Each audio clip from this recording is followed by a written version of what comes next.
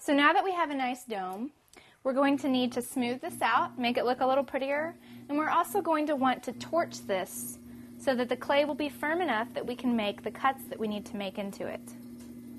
It also helps make the dome smoother when you torch it.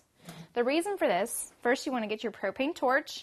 It helps to have a tool, a plier, to open this up because your hands are going to be wet and you're not going to be able to turn that knob. And then you need either a sparker or a lighter.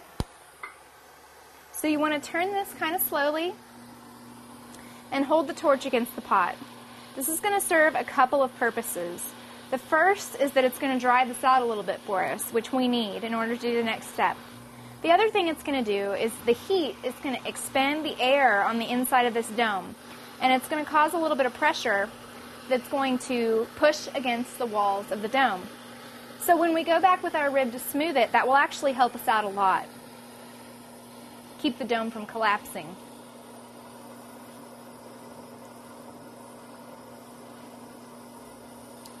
Now you don't want to keep the torch in one place for too very long. It's important to keep it moving so that you don't get any of the clay too hard. You can make it crack. And now that you've got it just a little bit firmer and drier, turn off your torch and take your rib and smooth the dome out a little bit more.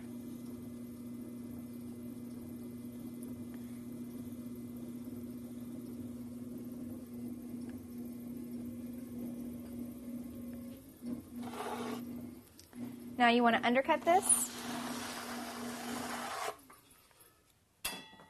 poke a hole for that air that built up to escape and the water that's in there, and we're ready to cut the holes.